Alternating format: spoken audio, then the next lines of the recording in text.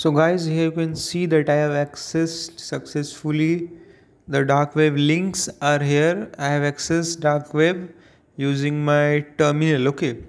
So hello guys, welcome back in my new video, and today's video I will share with you how to access dark web using your terminal. Okay, so basically, for a better idea what is dark web, dark web is a hidden part of the internet that is not indexed by search engines like Google. It requires a special software like Tor, the onion router, okay, to access. Unlike the regular web where websites and public trackable are trackable, basically the dark web allows user to stay anonymous. Okay, it's a mix of both legal and illegal activities. Some people use it for privacy like journalists, while others use it for illegal stuff like black markets, hacking, forums, and illegal services. So for downloading Onion Search, here I will use GitHub.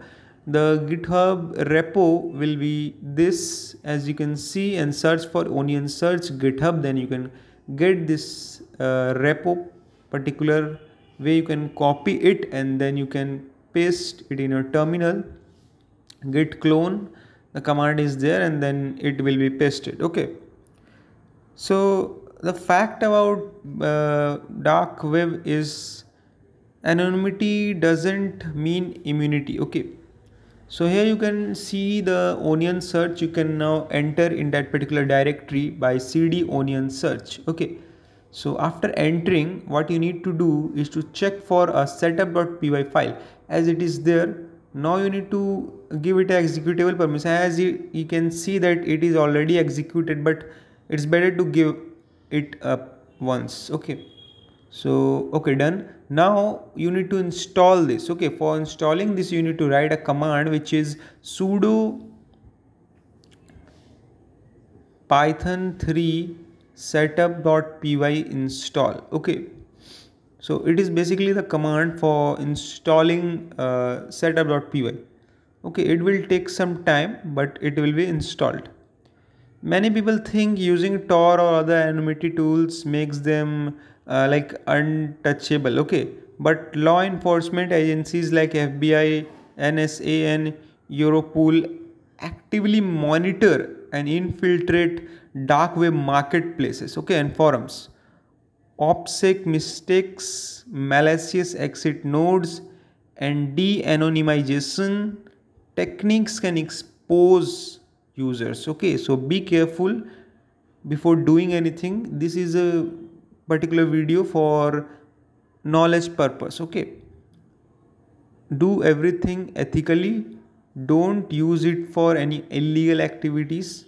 Be aware. Okay, my videos are for awareness and to teaching purpose, basically to teach you, okay, about cybersecurity. So now what you need to do is to check for, after installing that setup.py, start the Tor service by this command sudo systemctl start Tor. Now you need to check if the Tor service is running by this command sudo systemctl status Tor. Okay, by using this command you can check the status. It's active, then okay. Now move to our next step, which is basically typing onion search dash help. Okay, so you will get a help list of all the type of commands which can be done. This is the very crucial part of the video. Now I will show you the particular command which is required for searching it using your terminal. Okay, you need to write onion search as usual first. Okay, onion search. One small mistake can be very difficult. Okay, so do everything as I am showing.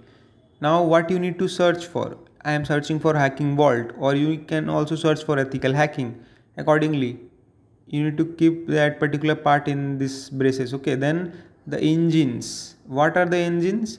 Engines are nothing but the search engines. Okay, supported engines are there above. You can see Tor 66, Aima, Duck, Searchio, Onion Land, Not Evil, Dark Search, Engineer, Phobos, all are this particular supported engines of dark web. Okay, so you can use any 2 or 3 as per your use case.